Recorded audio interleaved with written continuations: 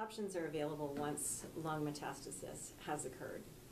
So, unfortunately, it's very limited, and we do not have a magic bullet for the time being. One option is actually to remove the metastases, and there are certain criteria that we look for to find out if a dog is a good candidate. And by that I mean, is the dog going to benefit from the surgery?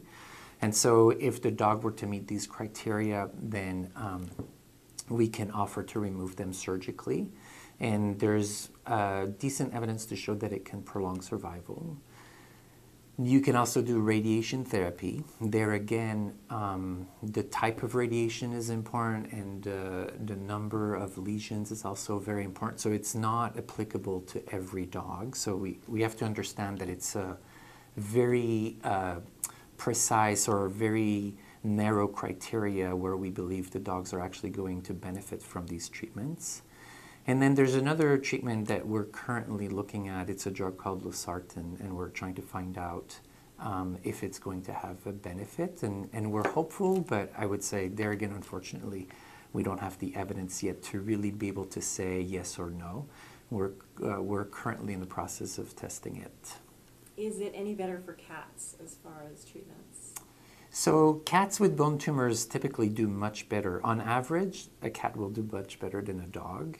So much so that we don't recommend chemotherapy in a cat. So they're going to live much longer than a dog. Again, everything being on average. And what about metronomics for metastasis?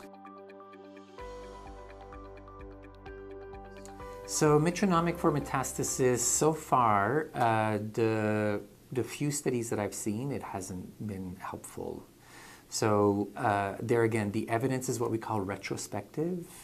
That I'm aware of, and therefore there can be some weaknesses in that type of data. However, there's more than one study, and they came to the conclusion that metronomic, and we're talking about cyclophosphamide and what we call a non-steroidal anti-inflammatory drug, they have not been helpful in prolonging survival for metastases. Is it something that you would still recommend if somebody wanted to do it? Are you okay giving it? Yeah, I think it's relatively safe, and I think it's important to educate owners as to what the side effects can be, that to be watching for those so that we don't give another problem to the dog.